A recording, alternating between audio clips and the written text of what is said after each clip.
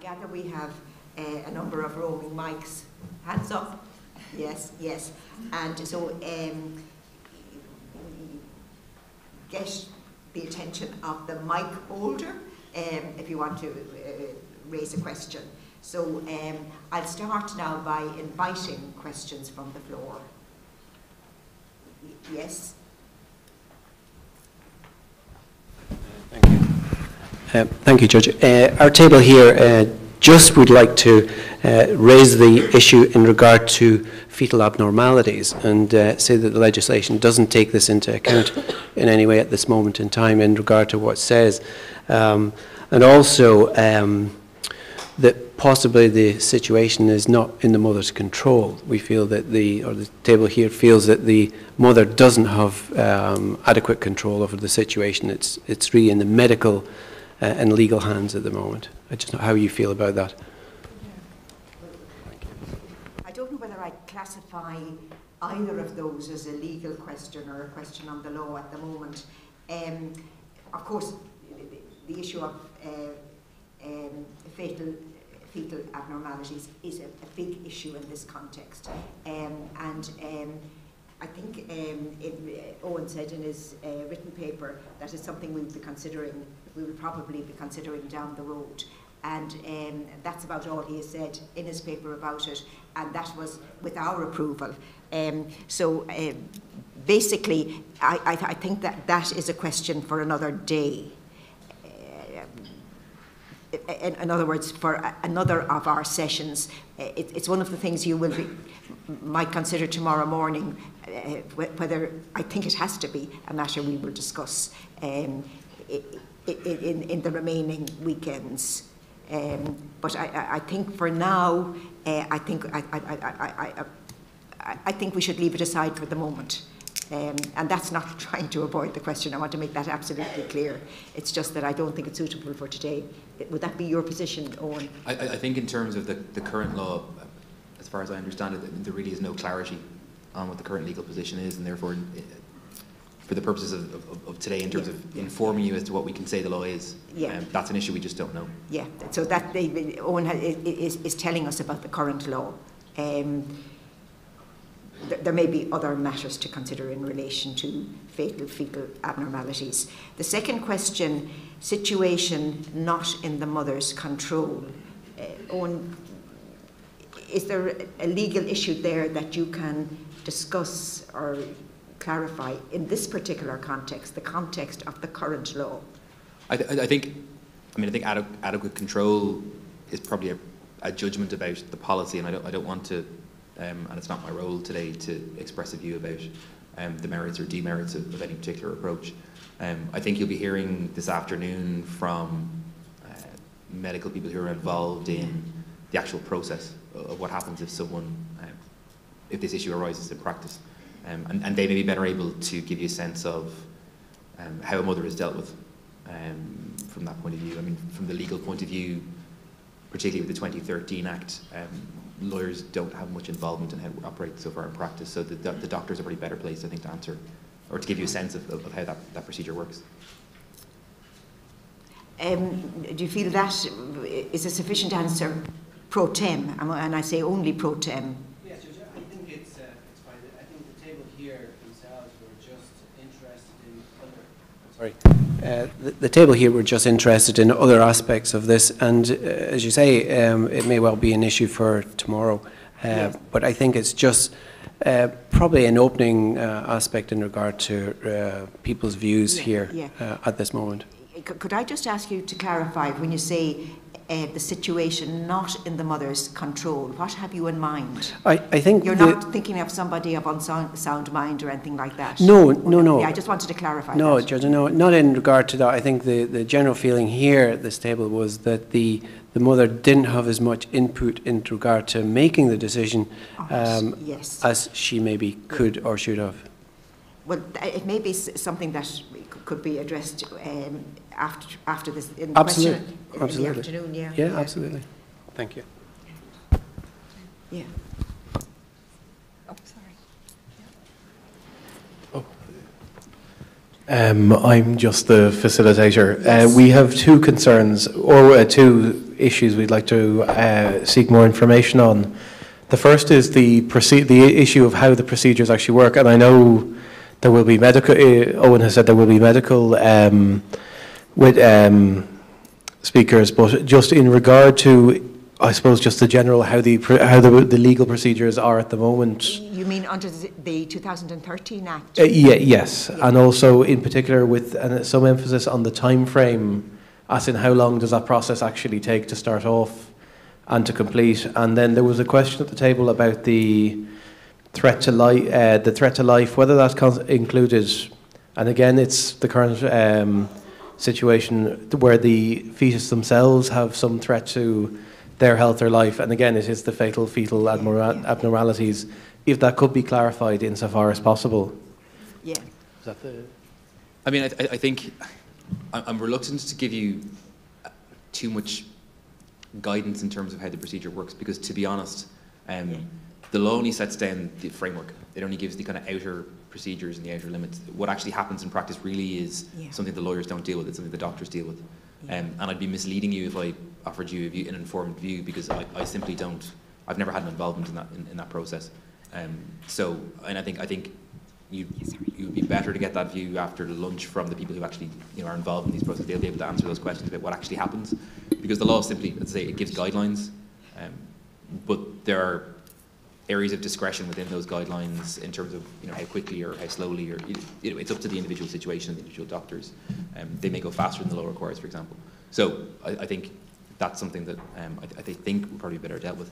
And as I said, in relation to the fatal fetal abnormalities, in terms of my remit, which is simply telling you what the law currently is, we just don't know what the law is there. And again, it would be misleading for me to give you a statement saying we know this is what the law is. We don't.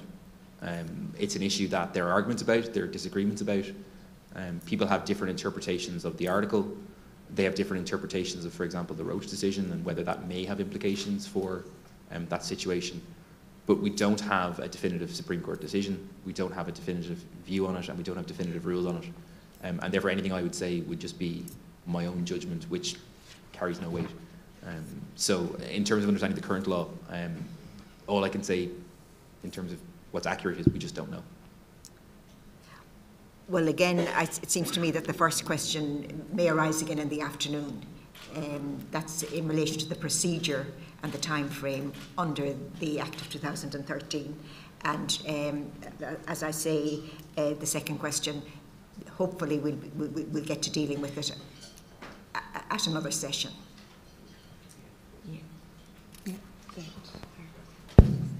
How are you doing? A question for Owen.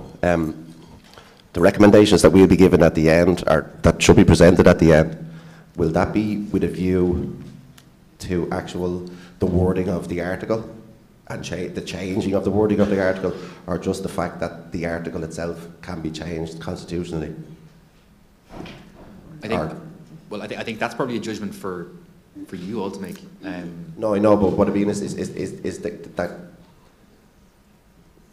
are we looking specifically for text for an article, or a change to an article, or just literally just that the article as such, like you said yourself, that it's fairly general, it's not that specific, but that it can be moved about, messed about, or changed? Do you know what I mean? Rather than actual coming up with offers of words, the actual text that will be in a changed article. Well, I suppose I should really answer that question. That, if I may use the expression, in the heel of the reel, will be a matter for the citizens. We're not anywhere near determining how we're going to make recommendations. We're just getting an overview of the current situation today, and that is something that we will hopefully form a view on in the not too distant future. Maybe third meeting, maybe, but it's really a matter for us. There are a whole lot of options, as you know, but we will have to decide what way we are going to make recommendations to the Oireachtas. It's for us.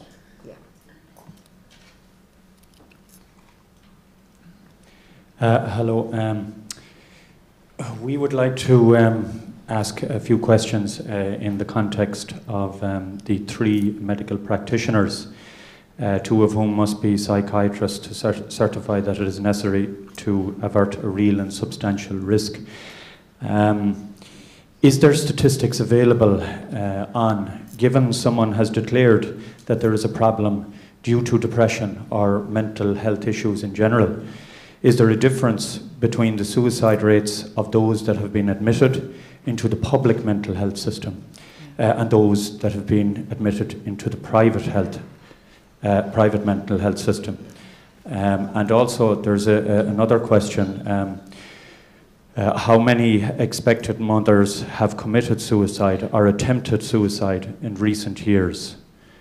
That's the second question. Now, the other, we have one more question. Can I just say, in relation to that, in fairness, that is not a question. I understand that. But it can be repeated in the afternoon when we have people who may be able to answer it. Okay.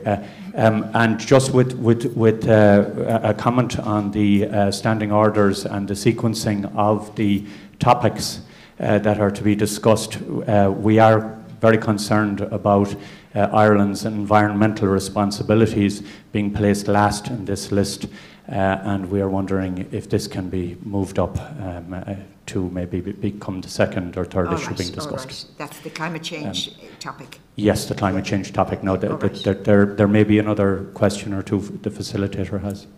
Okay.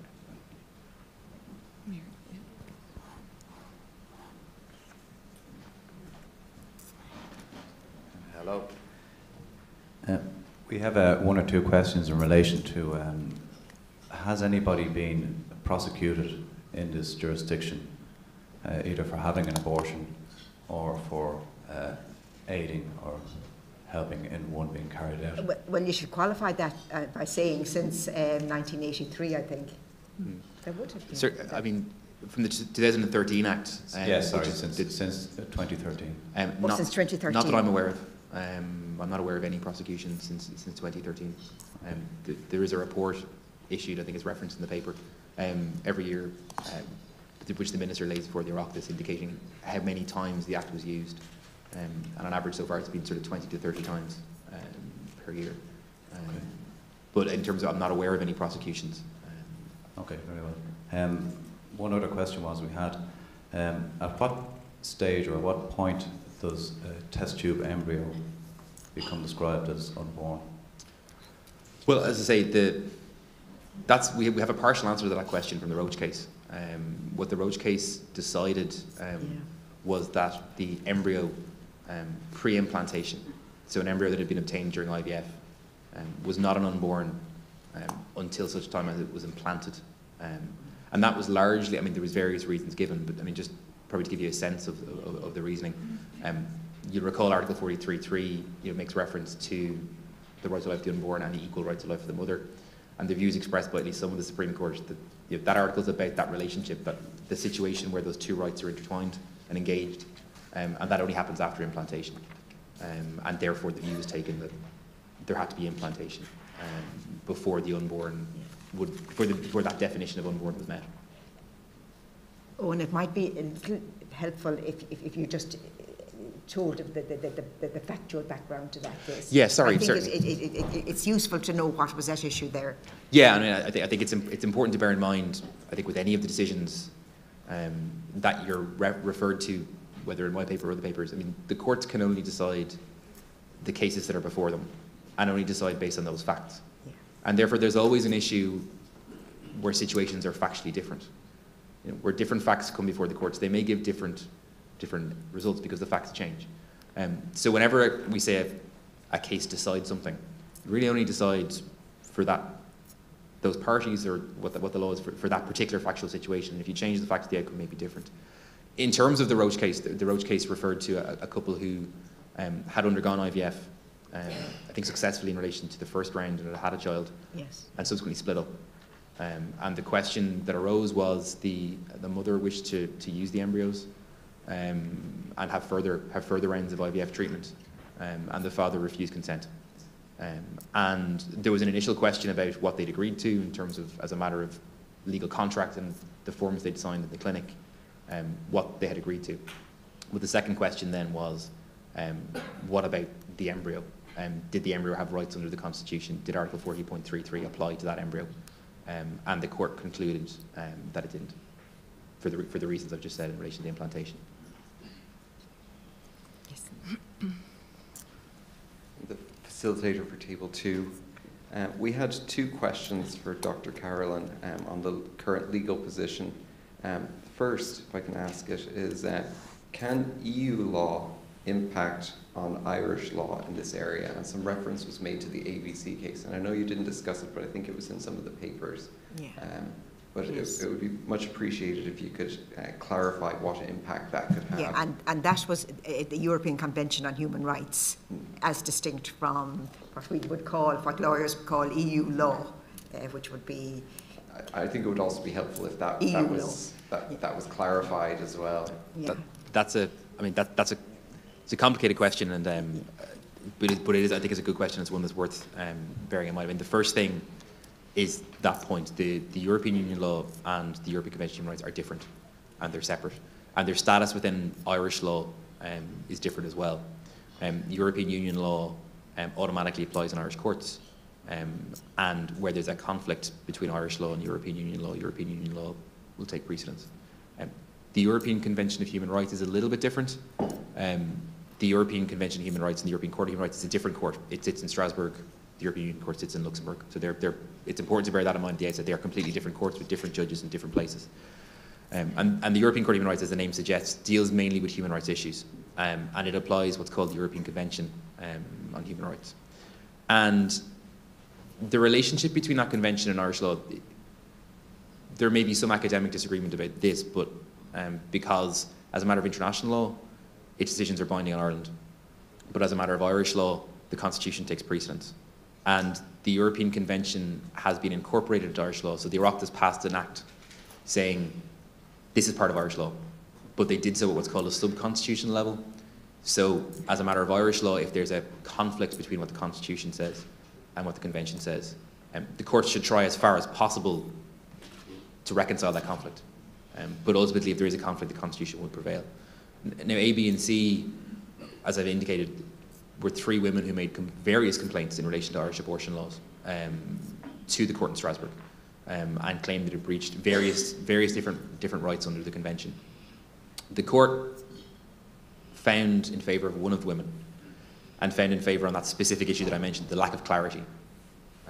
The court, for example, and this was one of the arguments in the case, the court didn't find that having Article 40.33 was a breach of the European Convention on Human Rights. So one of the arguments made on behalf of the other 2 women was that simply having Article 40.33 was a breach of their rights. The European Court rejected that on the basis they said, while other countries in Europe had other rules in this, and the majority of countries may have other rules on it, they felt the Irish constitutional position, having been endorsed by referendum, reflected particular judgments in Ireland, and that didn't breach the convention. Where there was a breach was because the X case said abortion was lawful in certain situations, but there was a lack of clarity and detail and guidance about how that operated. So as I indicated, there was no clear rules about who would you ask, who would make a decision, who made that decision about when X applied, when those criteria were satisfied. The court felt that contravened the person's access to the law. And the European Court takes the view that law should be accessible, it should be foreseeable, people should be able to understand their legal position and take advice on that. And they felt that was where Irish law failed to comply with the requirements under the Convention. And that was followed by the 2013 Act, which seems to do at least some of those things. Thank you. And the second question is that during your presentation, you posed the question, is Article 40.3.3 only about abortion? Now, the question arose at this table, what else could it be about, and what other knock-on effects of altering or discussing this could be impacted other than the issue of abortion? Well, I don't want to speculate, because again, my role is largely about telling you what the law is, but the fatal fetal abnormality issue is one that's been raised, and that may have implications potentially, but it's an area where we just don't know. So. Good afternoon. as facilitator of this group, the 3 questions have arisen. Number 1, under the current law, why did the right relating to risk to the mother not apply in the case of Savina Halapanava? 2, if a woman was pregnant and had cancer, would she have the right to receive treatment if that treatment caused a risk to the life of the child under the current law? And thirdly, conscious of the fact that I may be treading over ground already arisen, what is the unborn, if there's any clarity on that, and when does the unborn precisely become the unborn in a situation not limited to IVF treatment? Yeah. Well, I think the first question the first question relates to a specific unfortunate event, and I don't think it would be appropriate for anyone to express a view on it here. But do you feel you can sort of give some general observations that? Yeah, I mean, I think in relation to the first and second question, particularly the second question, and I think it's very difficult, I think, to express concrete views about specific situations without having full knowledge of those situations. And the second question you raise about a person who has cancer and where that may be a risk, I can't say exactly what would happen because it would depend on the individual person, the cancer, the stage of the pregnancy. There's various things that would be taken into account with that. And that's what the 2013 Act is partly about. I mean, all I can say is it would be dealt with under the 2013 Act. And therefore, again, not wanting to put everything into the afternoon and where someone else has to answer the questions. And again, it's something the medics may answer in the afternoon. You may be able to give you a more concrete view about what would happen in practice when that comes in. Yeah. All I can say is it would be dealt with under the 2013 Act, and it would be dealt with in accordance with the criteria in X. So the assessment would be, is there a real and substantial risk, and whether the criteria are satisfied. And then, I say in relation to the third question, we don't know any more than what the clarification given by the Supreme Court in Roach. Roach.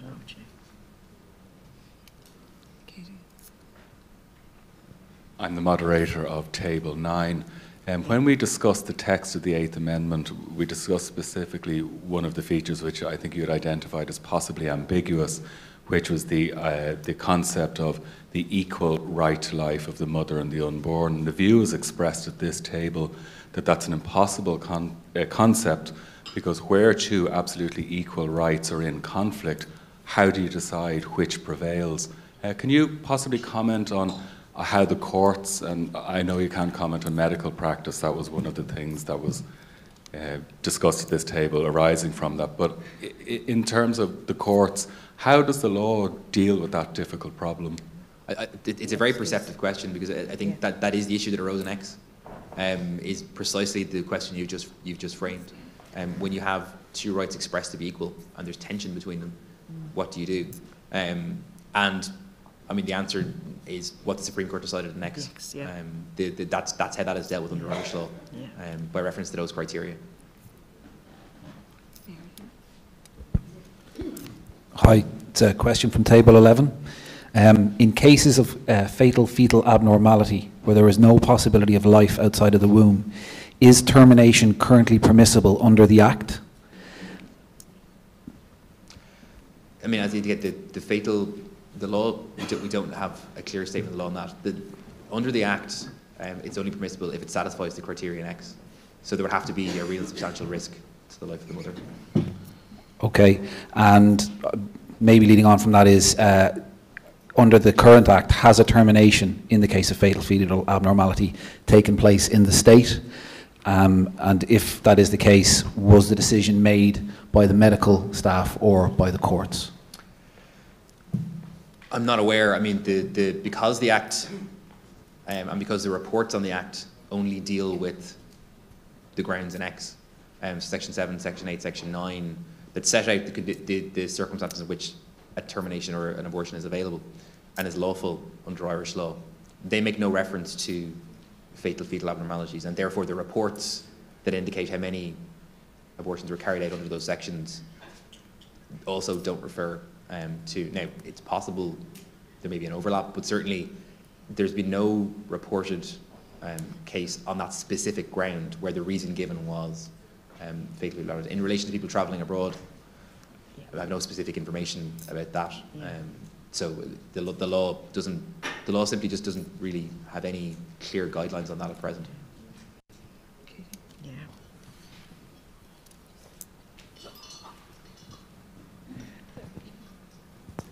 Hi, I'm the facilitator for Table 7. We have 2 questions.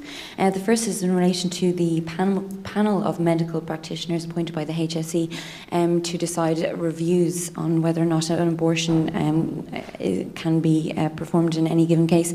Does the 2013 Act specify any criteria for the election of those panel members, or do they have a limited term? Is there any guidance on who and for how long those people can serve? And the second question is in relation to the relationship between contraception and abortion, particularly stemming from Roach and Roach. Roach and Roach suggests that once an embryo is implanted, it becomes life. And so where would the morning after pill, for instance, come into play, or is there any guidance on that?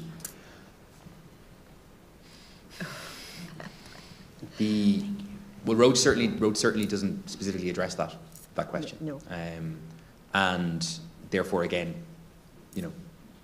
people can speculate about what the implications of Roach might be for that, but as a matter of law, the Supreme Court didn't address that question, and it wasn't specifically raised in the case. So again, it's another area where I think I said at the start of my paper, it's an area where there's a lot of uncertainties in the law here, and Roach doesn't clearly address that. Again, in relation to the 2013 Act, I think it's helpful to have the medical people give advice on that. It does lay down criteria in relation to eligibility, both in relation to people that serve on those panels and also in relation to who counts the medical practitioner, what qualifications they need to have, whether they do register the medical council. They are laid down in the legislation, but how they work in practice is something that, I think the doctors are best placed to speak to, because they have experience of that system operating that I just don't have. Hi, sorry, I just wanted to clarify something. In terms of the Constitution versus the legislation that's in place, is it the case that the reason why there is a lack of clarity and ambiguity in the law, is it because of the wording of the 8th Amendment, or is it because of the existence of it in its entirety? Just if you could clarify. I think it's a good question. I mean, I think, as I mentioned, Article 40.3.3 is broadly expressed, but that's not unusual in constitutional terms. Constitutions generally, and I mean, you can point to specific examples in other constitutions. There are constitutions that are different, but as a general rule, constitutions express themselves quite broadly. They're about stating values and stating principles. And what that means in practice, not only in this area but in other areas, are that the Constitution, it really sets the boundaries. It gives guidance to the courts, it gives guidance to the Oireachtas as the kind of things that are important and the kind of things they have to respect and comply with. But there's always a lot of room left for the details to be fleshed out. And I'd say that's typically done through a combination of legislation or decisions of the courts. So legislation will provide details. Courts may be asked then to consider that legislation. On occasions, courts may be asked to assess whether the legislation is unconstitutional, or whether it complies with the Constitution. And that's true of other areas, not simply this one. So in saying there are ambiguities and uncertainties, that's always the case with constitutional law. So it's not, but certainly Article 40.3.3, as I've indicated, there are certain aspects of it that are uncertain, that are ambiguous, but that's typical of other areas of the Constitution as well. And legislation in the courts are typically how that's dealt with, and the 2013 Act is, together with X, together with Roach, gives us some further guidelines as to what it means, but doesn't address all the issues necessarily, and they would be dealt with, people have raised ones here.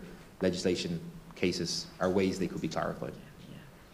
And a provision of the Constitution can't anticipate the large variety of circumstances that may come to pass. We see it, as lawyers, we see it all the time. One has to go a different route probably, like in the X case, it was the Supreme Court or legislation to clarify the situation. But of course, one cannot interfere with the basic principle in the Constitution. Neither the courts nor the Oireachtas can do that. The duty is to apply the provisions of the Constitution. We're getting a little bit tight for time. Are there many more questions? Yeah. The mic has gone behind you. I'll take that as my cue, so Judge, thank you. I'm a facilitator for table number 10. This is a question about context and climate. And the discussion at this table was, what's different now, today, from 1982 and 1983? And what are the drivers for change? What are those the legal drivers, the prevailing climate, context, and indeed church influence? I mean, that's partly a question of social history that I'm not qualified to answer. I mean, I was 2 in 1983, so I don't remember it. What I will say is, though, the Supreme, the factors I mentioned are the ones the Supreme Court have identified as being relevant. So in the Roach case, the Supreme Court considered and made reference to the climate in 1983, and certainly the Supreme Court expressed the view that those decisions in England and in America had an impact because they, as I indicated, they were decisions that were based on somewhat similar legal documents or legal principles. And yeah, as I said, there was a disagreement about whether an Irish court would or even could have followed those decisions or taken a similar approach under the then constitution. But the belief that a court might did inform the public debate about, and also just the general uncertainty about whether the 1937 constitution had any implications for this issue. Some judges felt it did, but we didn't know for sure, and therefore there was a belief or a view that there was an uncertainty that could be addressed by an amendment. And obviously, different views were expressed as to whether that should be done or the merits. But certainly, the Supreme Court's view seems to have been that it was influenced by developments in other jurisdictions and by the uncertainty of the law at the time. This would be the last one, I think. Yeah. Yeah. The question of children's rights. The question of children's rights. When they're talking about the Constitution, when the arguments are put, they use the whole Constitution, and they make a case that children have rights. Yeah. Surely, if you argue the point that children have rights, it's no longer unborn. Are you talking about the situation in relation to a minor? Is that what a person under 18? No, the Constitution covers children's rights. It does. And people are making a case that the child has rights, and equalising that with the unborn rights. I mean, I think. Oh yeah, we're into IRM, I think. Yeah, I think there have been different views expressed on that. Yeah. I think by the High Court at present, and therefore it's again an area where there's some uncertainty about the law and. Yeah, and an issue has arisen in the very recent past in relation to that, and it looks as if it may go to one of the superior courts to be resolved in the not too distant future. That's my reading of it from reading the newspaper.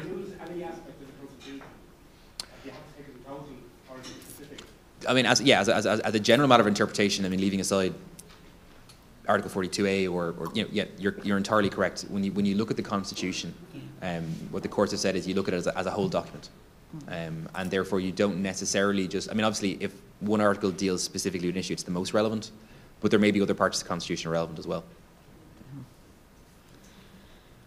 Very good. You obviously had a very good discussion at each table. I'm very impressed. The questions are very impressive. Some of them we haven't answered, but they can be raised again. And we'll sit again at 2 o'clock and do some more work. Thank you very much. And thank you all.